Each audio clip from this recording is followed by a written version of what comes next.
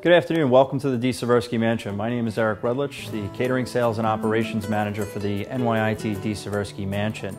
This afternoon, I'm accompanied by our Director and Executive Chef, Robert Rizzuto, presenting one of our signature cocktail stations. This is our grill station with alternative grills, lots of fresh produce, a great addition to any cocktail hour. Robert?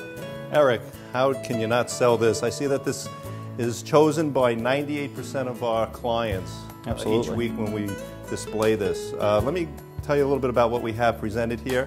We have some baby peppers that are grilled, fire grilled. They have a little smoky flavor to them. Here we have a little marinated flank steak. It's got a little peppercorn crust on it.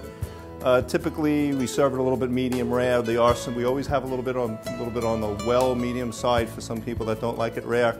Baby lamb chops. These are very, very popular. Basically what we do with them is we marinate them a little bit in olive oil, garlic, fresh rosemary, sage, and then we grill them. Look beautiful. Here's some lobster tails if you choose them. These are lobster tails that we've split, marinated, olive oil, very simple salt and sea salt and pepper. Grill them very gently. And next to them we have a little bit of shrimp grilled with tamarind.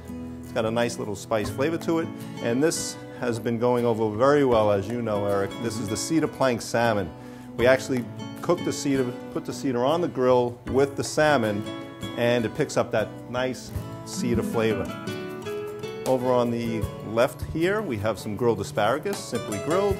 And this is just a few of the choices that we have. There are other choices on our menus. These are something that we selected just to show you today. I think that's one of the wonderful things about this station is that as the client, you know what your guests like better than we do, so you have an opportunity to choose the items and the components that you will be presenting this day. We have an overwhelming amount of food here. Luckily enough, we will always have a chef and attendant behind the station monitoring your guests because we want to make sure that they don't fill up before dinner. Bon appetit.